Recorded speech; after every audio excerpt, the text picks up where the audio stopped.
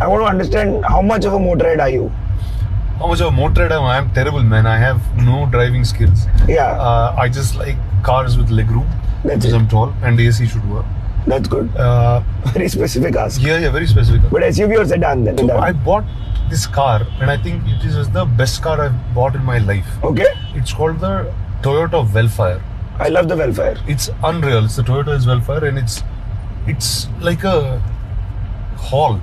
What are you doing for non-stop protection on the road trip? Like, is there a tip that you'd like to give them? Non-stop protection? Yeah. On the road, just drive safely, dude. Yeah. Drive safely.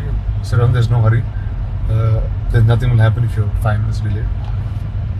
I think that's a very, very valid point. That's to me. That's all it is. Sometimes on a highway you realize that the toll, the guy you're trying to compete with, is just 2 minutes ahead. Yes. So what's the point? It doesn't matter at all. Super. Great tip.